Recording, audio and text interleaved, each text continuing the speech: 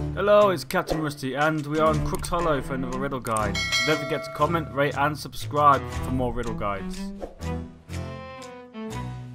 So we are looking for the Beetle at the crossing of the ways. So this is really easy. All you gotta do is come and find the pier.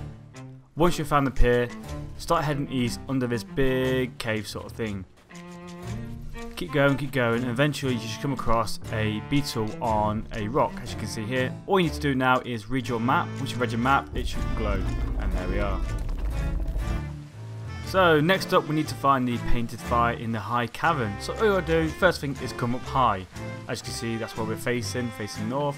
So keep coming up, head up, head up, head up. You wanna face up until you come across this cave. As you can see, we're facing west now. Go to this cave, and you should find a painting of a fire. There we are. All you got to do is play a tune. Once you play this tune, voila, we have that part completed. Now all we need to do is find the cavern's forgotten prisoner. So all you need to do to find this one is come back to the pier.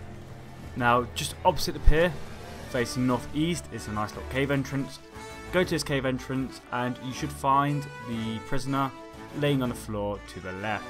As you can see, there he is. He's near a campfire. Now you need to do is get your compass out and head the paces which it requires you to head. And as you can see, I've been digging around trying to find it. We should find it now, definitely. Let me take a back step. Eventually we'll get there. And as you can see, here we are, lovely. We have found the lovely treasure. Dig it all up and it is yours to spend in any way you like.